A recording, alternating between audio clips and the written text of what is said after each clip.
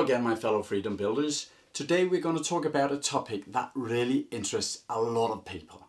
We're going to talk about passive income. What is it? What kind of passive income streams are there? And is it actually real? Does it exist? And is it desirable? That's also a point I'll touch on today.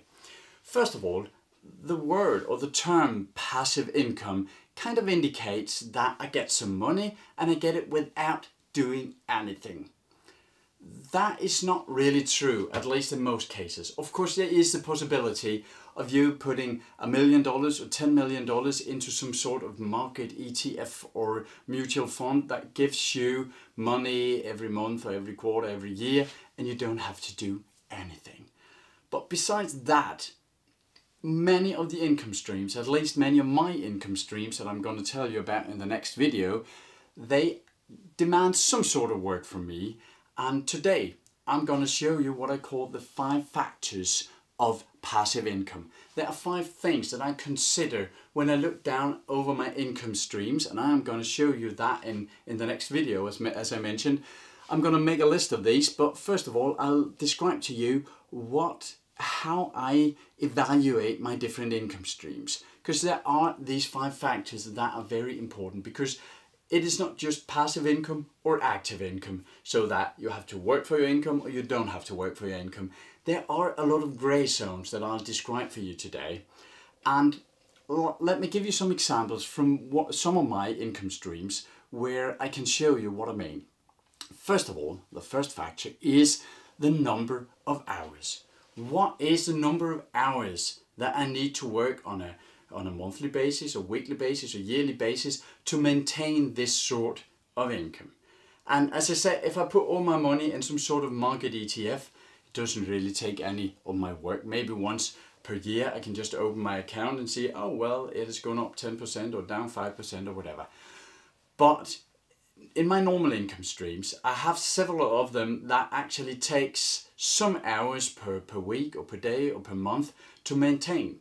Let's say, for instance, I have my income stream that is my subscription area.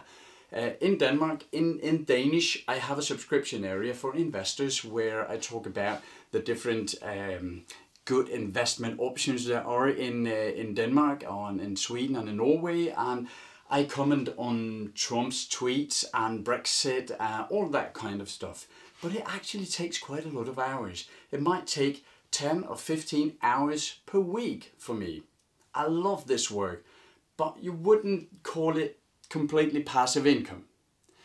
On the other hand, for instance, I have written 3 books when I had my consulting company, and these 3 books today, the first of them I wrote something like 15 years ago, I think, and all 3 of them are still selling. So every week or every month I get some orders in, and the number of hours it takes me to maintain this business is just, let's say, 15 minutes per month, just packing some books and sending them off and writing an invoice. That's it.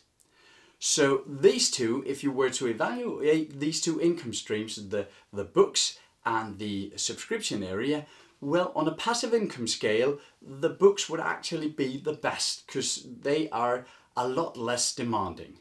But there are, of course, other factors. And number 2 is very much, it's kind of the same as the first. They're still selling. So every week or every month I get some orders in, and the number of hours it takes me to maintain this business is just, let's say, 15 minutes per month, just packing some books and sending them off and writing an invoice. That's it. So these 2, if you were to evaluate these 2 income streams, the books and the subscription area, well, on a passive income scale, the books would actually be the best because they are a lot less demanding.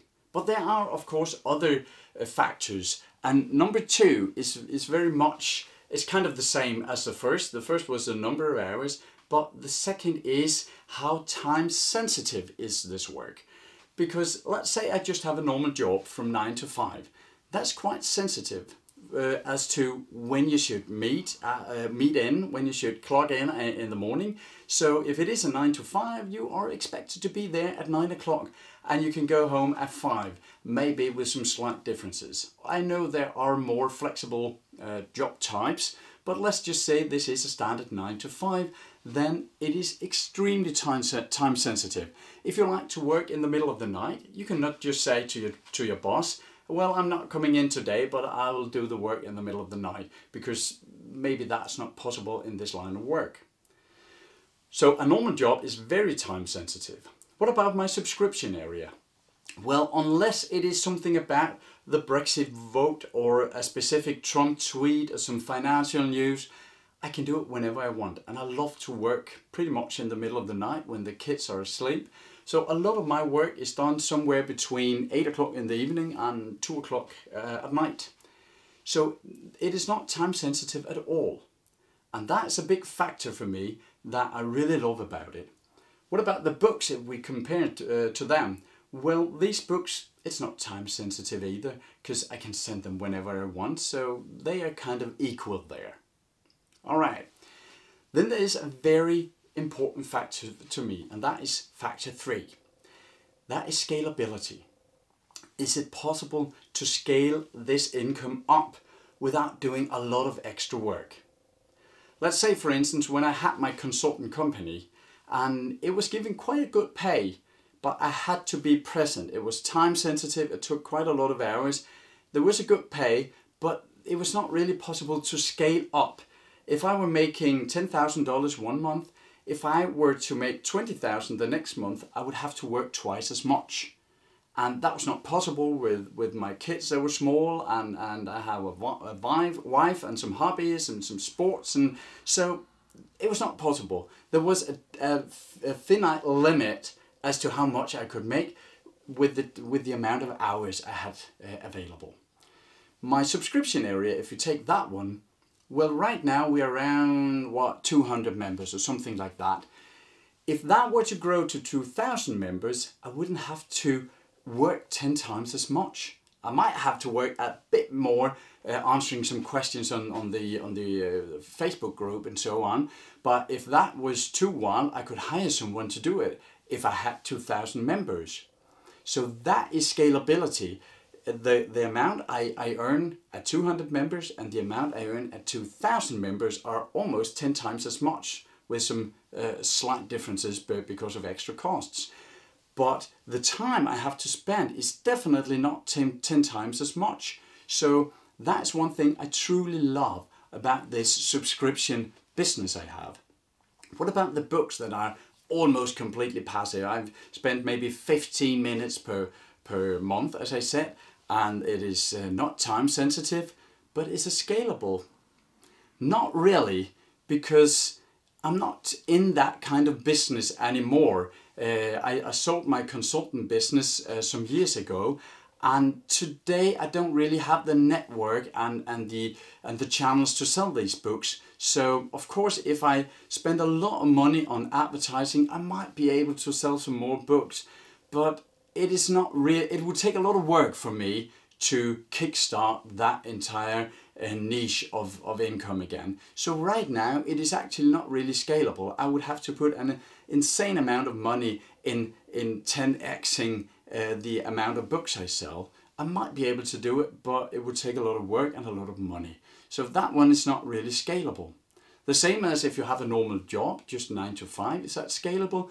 No, not really. Because if you want to make 25% more, you might have to stay 25% longer at the job, or take some extra shifts at holidays or weekends or nights or whatever. So it might be possible, but it's not very scalable. So scalability is a very important factor here. The last two factors are about risk. The first risk I'm considering when I'm looking at my income streams is what is the risk that this income stream will fade away and disappear? If we take the subscription area and the books, well, the subscription area, as long as I keep commenting and people are telling their friends and their families that you should subscribe to this channel, well, then that is not disappearing.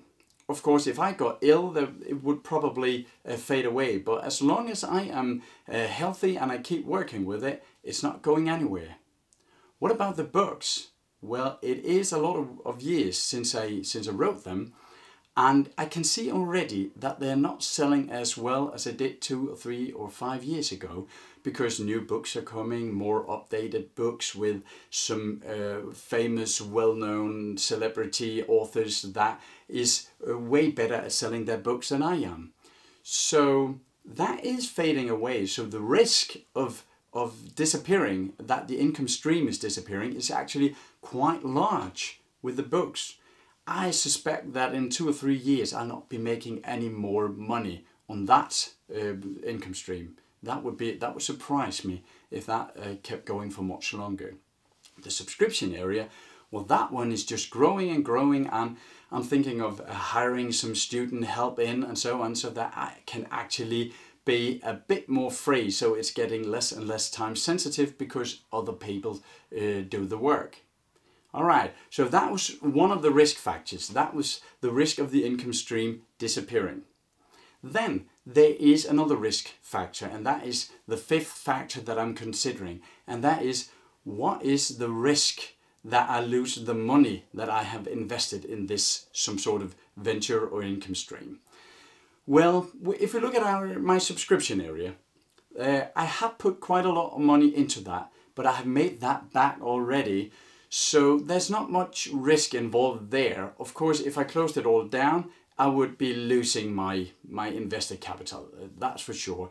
But I have made it all back, and there's no way that I'm closing my subscription area, so, well, there's not much risk there. What about the books? That took a lot of time to write and to edit and so on, and of course I had to buy a stock of books that I could sell from, but, well, there's not much risk involved in that either. But let's take a look at one of my other actually quite good income streams, and that is money that I have invested in some currency algorithms. One of my friends here from Denmark, he has been developing these algorithms for 10 or 15 years, and he's very good at it. And I put some money into that. Not huge sums, but some money.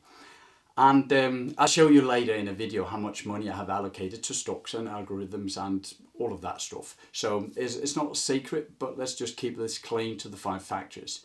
The money that I put into these algorithms is not time sensitive, because the algorithms is doing all the work, and I'm not spending many hours because, well, I don't have to. It is a computer trading for me. Scalability, well, I can put all that money into it that I want, and the algos are not going anywhere, so there's no risk of it fading away.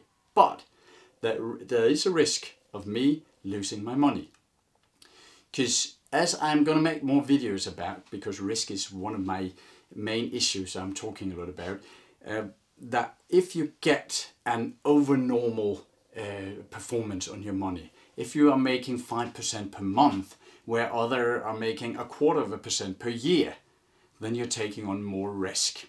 And I can definitely see that the currency account is quite volatile. So there is quite a lot of risk involved in me losing my money. Well, not all of them actually, because there are different stop loss features in place here, but at least a lot of them. And I do risk that if I need the money all of a sudden for something else, a new car or something for my kids, if I wanted to take out the money from the currency, I might risk that was at the exact point where my funding were down 30 or 40% or something like that. So that is the 5th risk. That is the money I put into this income stream. Is there any risk that I lose that? It could also be, I'm looking at other investment vehicles. It could be solar cells or windmills, or it could be, well, I'm going to make a lot of videos about these alternative investment vehicles, but it could be something else where you can say, well, that is state guaranteed or government guaranteed. So it might not give as much performance as my currency algorithms, but there's absolutely no risk involved because there are a lot of guarantees in place. So just to sum up, I have these 5 factors that I'm looking at. That is, how much time do I have to spend to maintain this income stream? Number 2, how time sensitive is it? Can I work whenever I want, or do I have to work in certain time slots? And I'm not a fan of that. I want the free schedule. I want to work whenever I want to. Number 3 was scalability. Can I 10x or 100x this income stream without having to work 10 times or 100 times as much? And then there were the last two, the 2 risk factors. Is there a risk that this way of making money will disappear? And is there a risk that I lose the money I have invested into this income stream? All right, I hope that makes sense. In my next video, I will list all of the different income streams I have. I'll tell you approximately how much I make per month. And in the future, I will, around once per month, I will make a new video so that you can follow the progress I'm making. Hopefully not too many setbacks, where you can look at my salary factor and my freedom factor that I talked about in an earlier video. So I'll make that list for you, but I am evaluating all income streams on these 5 factors. And I urge you to do the same, because that can, when we look at our list of income streams, we can evaluate if we should put more effort into growing one of the income streams and less into growing another.